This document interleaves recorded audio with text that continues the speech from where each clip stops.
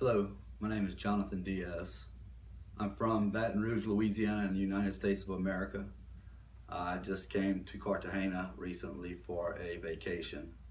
On January the 28th, Saturday, I was in the hotel, the Hilton Cartagena, on an application, a dating website, and I'd met a girl in there, and we had arranged to have lunch, and she was going to meet me here at the hotel at 2 o'clock.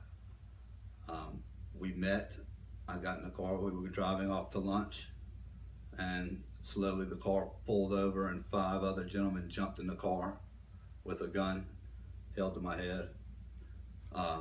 They started strangling me, sitting on me, holding me down, and they took off in the car. For 2.5 hours we drove around while they tortured me, made me give them passwords, made several Western Union transactions, PayPal transactions. They did multiple charges on my credit card. They ran up over $10,000 in expenses, and the whole time this was going on, I didn't know if I was going to live or die. 2.5 hours later, they dropped me off in the woods.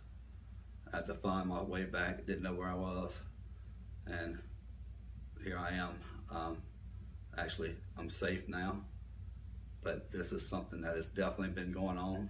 We found out this is not the first case. This has been multiple cases of this.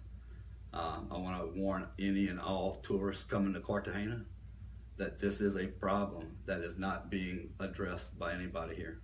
So please help. Thank you.